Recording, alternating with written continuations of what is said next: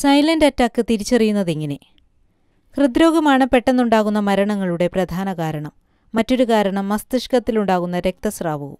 Heart attack എപ്പോൾ ആർക്ക് എവിടെ വെച്ച് സംഭവിക്കും എന്ന് പറയാനാകില്ല. കുഴഞ്ഞു വീണും ഉറക്കത്തിലും നനച്ചിരിക്കാത്ത സമയത്തും മരണം കടന്നെത്തി ജീവൻ കവരും. ലോകത്തെ മരണങ്ങളിൽ 24% ഹൃദയരോഗങ്ങൾ മൂലമാണ്.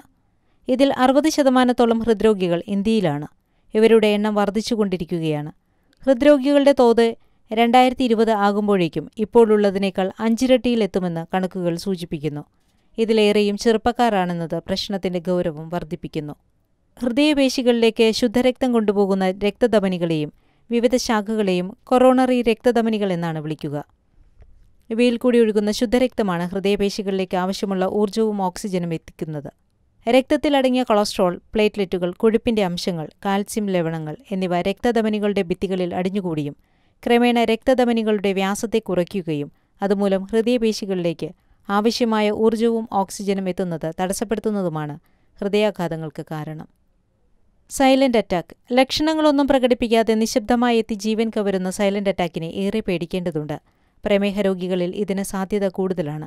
പലപ്പോഴും ഉറക്കത്തിലെ മരണത്തിന് പ്രധാന കാരണം ഇതാണ്. ഏറ്റവും ശക്തിയേറിയതും ഹാനികരവുമായ അറ്റാക്കാണിത്.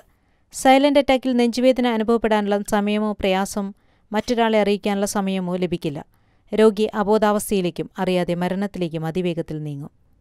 Congestive heart failure. ചില അവസരങ്ങളിൽ സൈലന്റ് അറ്റാക്ക് ഉണ്ടായ ആളുകൾക്ക് നാളുകൾക്കു ശേഷം ഹൃദയത്തിന്റെ ശക്തി നഷ്ടപ്പെട്ട് കൺജസ്റ്റീവ് ഹാർട്ട് ഫെയിലിയർ എന്ന അവസ്ഥയിൽ രോഗിയെ കണ്ടെത്താം. ഈ സ്ഥിതിവിശേഷമാണ് ഇന്ന് ലോകത്ത് വർദ്ധിച്ചുകൊണ്ടിരിക്കുന്ന ഒരുതരം ഹൃദ്രോഗം. ഈ അവസ്ഥയിൽ രോഗിക്ക് നടക്കാനുള്ള പ്രയാസം, ശ്വാസം മുട്ട് എന്നിവ അനുഭവപ്പെടും. രാത്രി 2-3 മണിക്കൂർ ഉറക്കത്തിനു ശേഷം ശ്വാസം മുട്ട് അനുഭവപ്പെട്ട് ഉണരുന്ന അവസ്ഥയുമുണ്ടാകാം. ചില അവസരങ്ങളിൽ ശരീരം മുഴുവനും അല്ലെങ്കിൽ കാലിന്റെ നീരിന്റെ അംശം കൂടി കാൽ വീർക്കുന്ന അവസ്ഥയുണ്ടാകാം. ഈ അവസ്ഥയിലുള്ള രോഗികൾ അല്പായുസ്സുകളാണ്. ഇവരിൽ 75% രോഗികളും 1 വർഷത്തിനകം മരിക്കാൻ ഇടയാകുന്നു. ഇതിനുള്ള കാരണം പുകവലി, മദ്യപാനം, വ്യായാമമില്ലായ്മ, കൊളസ്ട്രോളിന്റെ അളവ് കൂടുതൽ, മാനസിക സംഘർഷം, അമിതവണ്ണം, കൊഴുപ്പ് കലർന്ന ഭക്ഷണങ്ങളുടെ അമിത ഉപയോഗം, രക്തസമ്മർദ്ദം, പ്രമേഹം, ജനിത കാരണങ്ങൾ എന്നിവയ്ക്കാണ് ഇതിനുള്ള പ്രധാന കാരണങ്ങൾ.